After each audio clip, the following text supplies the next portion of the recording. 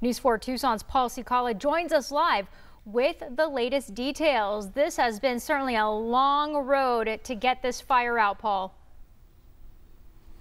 Very true, and it's not as bad as you would think up on top, Angelique. Of course, we are standing here at the base of the highway that leads up to the top of Mount Lemmon, Catalina Highway, and it's closed off for everybody except for residents at this time, and of course, first responders. Now, the Pima County Sheriff's Department, they gave us a chance to get up close and personal up on the top of the Santa Catalina Mountains to check out some of the damage from the Bighorn fire, and as we talked about earlier, it's not as bad as many would think.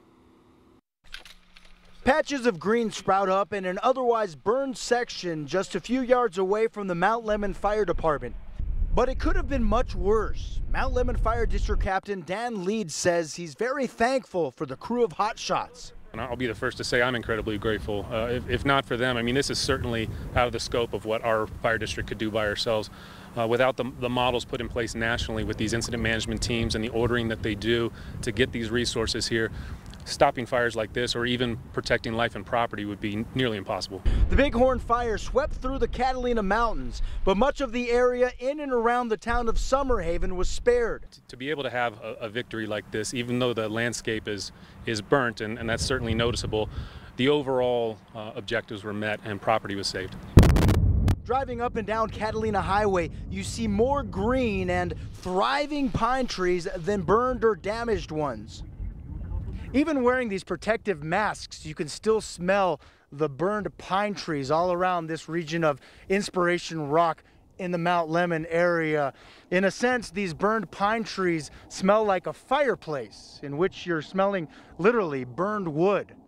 There's still an uncontained fire line that crosses the roadway. Our County Department of Transportation is still working on the road barriers off the side of the road. As we also saw on the way up, there's a number of downed trees and some burned areas that could be a hazard. But in all, despite the burned areas, this beautiful bird abiding below the trees near the Save Ski Lodge shows there's still lots of life left in the forest. Oh yeah, lots of life, lots of wildlife on top of the mountain as we witnessed firsthand when we were 9,000 feet above sea level at Mount Lemmon.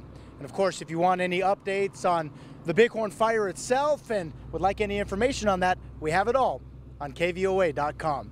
We've got you covered from the base of the Santa Catalina Mountains. Paul Cicala, News 4, Tucson.